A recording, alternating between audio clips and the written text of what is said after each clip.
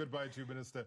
You were here a couple of weeks back, and it was launched in front of media, excited people. They were all looking forward to the launch of Multichoice Diski Challenge. It's become a reality now.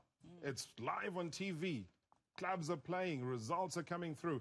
What have you made of it up until now? I was there when we launched in Durban with Dr. Khoza, the chair of PSL, and Imtiaz Patel. Robert, that is an explosion.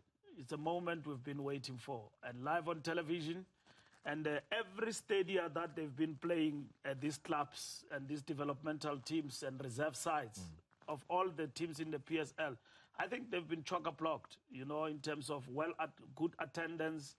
And the youngsters, you know, I think they are quite, you know, enthusiastic about it. It's good for development of soccer in particular, because we will only realize our full potential if we've got many of such initiatives taking off everywhere in South Africa. And when we came here to launch that, I said it, that Asidlali, we mean business, is the way to go for South Africa. All right. I'm going to have to say goodbye to you, Minister. Please shake hands with the bunch of winner. Fantastic. All the best in Faragit. Thanks. Yes. Please shake hands with Moeng. She's a winner as well. Welcome back, Moeng. Thank you very much. I saw you on TV. You look superb. Oh, thank you. Yeah.